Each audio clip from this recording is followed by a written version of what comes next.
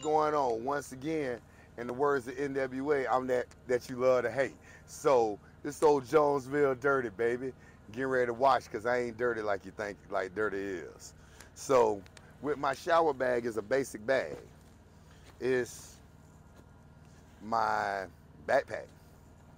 I normally keep, instead of using wash rags and towels, I use exfoliating gloves. Works well. Everything I touch, I know it's getting clean. I also keep a back scrubber. I'm not home right now, so my wife can't come in and scrub my back, so I scrub my back. Now, you've heard from other episodes on Burger King Thursday and Train Up Tuesday about how important shower shoes are. Very important. Keep 2 sets if you have to, just in case you forget and leave one. Don't nobody want to step in no nasty ass shower that somebody probably done peed on the floor in. So, for me, deodorant, basic function. I use Bath and Body Works body wash. I also use Dr. Bronner's. Got to keep myself clean, got to keep myself moving. Now, because of the moisture, I need moisture in my skin. If not, I start looking like old powdered biscuit. I keep body cream. Body cream works well for me. It's thicker than lotion. Definitely helps out fresh out the shower, coats the body up for the day. Although I have no hair, I got a beard. And I like my beard to be soft and moist. So I keep my grease for it. What else I got in my old shower bag? Well,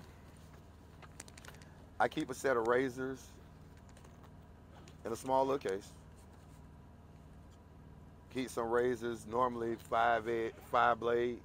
3 blades work well, but whatever your preference is, as well as I keep Dr. Bronner's shower shaving soap. Works well, it lasts for a while. I've had this bottle for a year. So throughout, what I didn't show you all is the toothbrush that I keep. For me, I keep 2 toothbrushes, rechargeable. I rotate them, change out the heads on them every 2-3 months, whichever one your preference is. I keep those as well as my toothpaste. I store those because every morning, every night, I'm going to brush my teeth. And then I also keep a whole supply cabinet full of things that I need like that, such as more brush heads, more lotion in case I run out, or in case I get ashy or wash my hands with hand sanitizer, I need to also be able to get moisturized again. As well as little knickknacks up here like spare headsets and whatnot.